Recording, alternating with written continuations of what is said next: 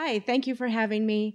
My name's Taryn Edwards. I'm one of the 8 librarians we have on staff at the Mechanics Institute of San Francisco. And it really is one of my life's joys to talk about it. So if you have any questions, feel free to shoot after the program today or approach me later. So the Mechanics Institute, oops, there we go, sorry, yeah, here we go, here I am. All right, the Mechanics Institute's the oldest library on the West Coast designed to serve the public.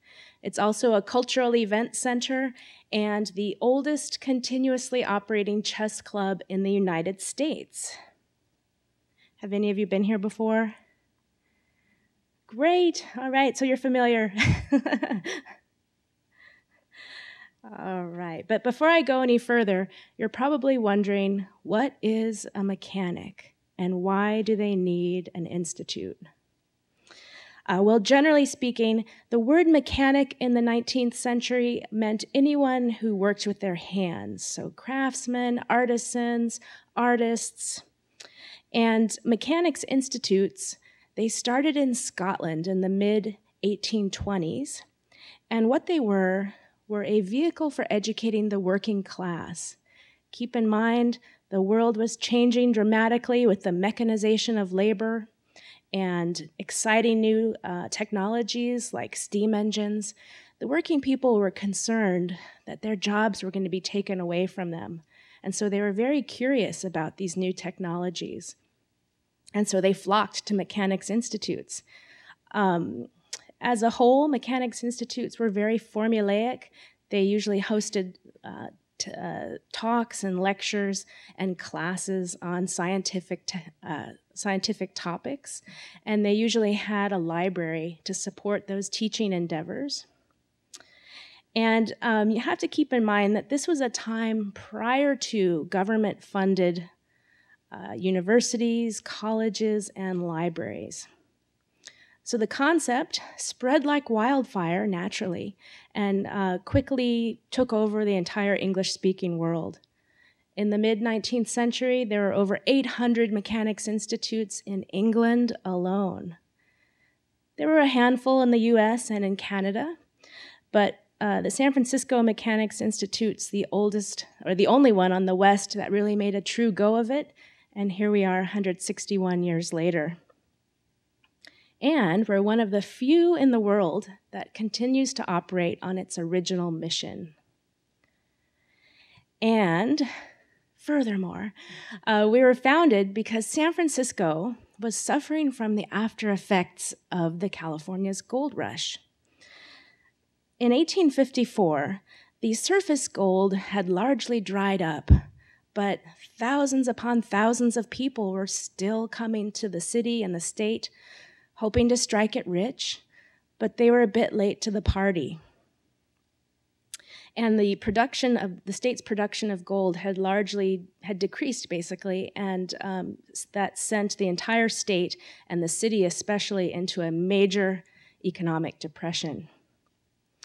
And at the same time, because of this economic depression, the artisans and craftsmen of the city were grappling with wage disparities, and they were forced to pay exorbitant taxes, and there really was no place to further their education. So they began to see a need for an organization that would cater to their socio-political needs, their reading interests, and their professional growth. And so something had to change. And on December 11th, 1854, 2 scores of men met in the City Hall, which was then at Portsmouth Square, with the object of forming a mechanics institute. Our founders all shared boundless faith in the future of San Francisco as a port and an industrial center. They also had a strong belief in the power of self-improvement through education. And as you can see, they all had beautiful beards. From the beginning, the directors knew what sort of institution they wanted to create. One with a library that had open stacks, That was kind of a revolutionary idea. They wanted all the books to be accessible and not under the power of the librarian. They wanted to have a game room where members could get together and relax after a long day at work over a game of chess or checkers. They wanted to have long hours so that people with different schedules could be accommodated. And they wanted to be an organization that welcomed everyone, regardless of race or gender. And of course, to cost as little as possible. So this photo is of our first building. We were on the top floor of the Express building, right up there. No elevators yet. So one had to be quite dedicated to get to the top and check out materials. So this building is right next door to where the Wells Fargo History Museum is today on Montgomery, California. So who used the Mechanics Institute? Well, mechanics, artisans, craftspeople of all stripes, business owners, artists, more beards, foreign dignitaries, scientists and visionaries, writers. No beards here, but yeah. They're both named Gertrude. Dancers, some certainly were. And citizens of principle who believed that a city can never have too many libraries. Both of these men, Andrew Smith Halliday and Irving Murray Scott, were presidents of the Mechanics Institute, and together they helped found the San Francisco Public Library. Perhaps more importantly, they helped draft the piece of legislation, the Rogers Free Library Act, that empowered California cities to levy taxes to support libraries.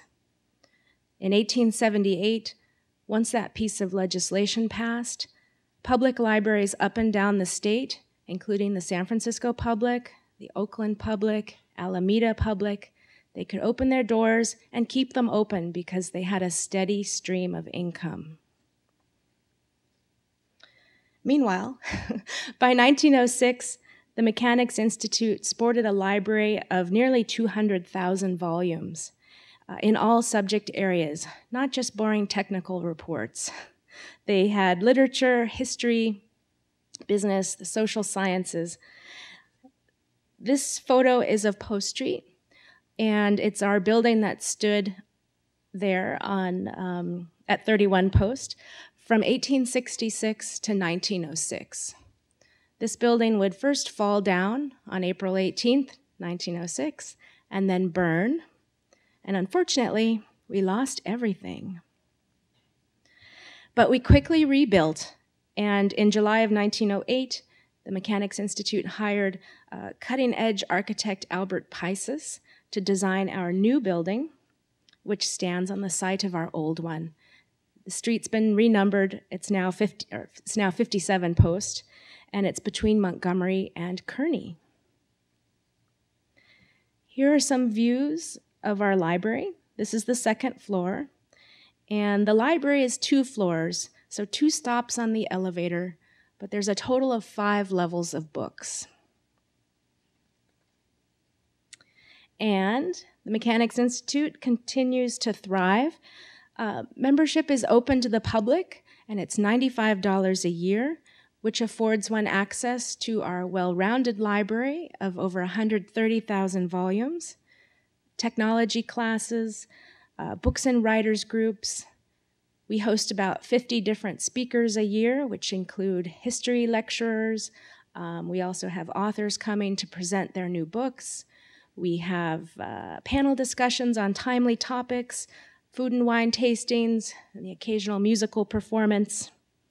We also have a film club that meets on Fridays. And of course, you can learn to play chess.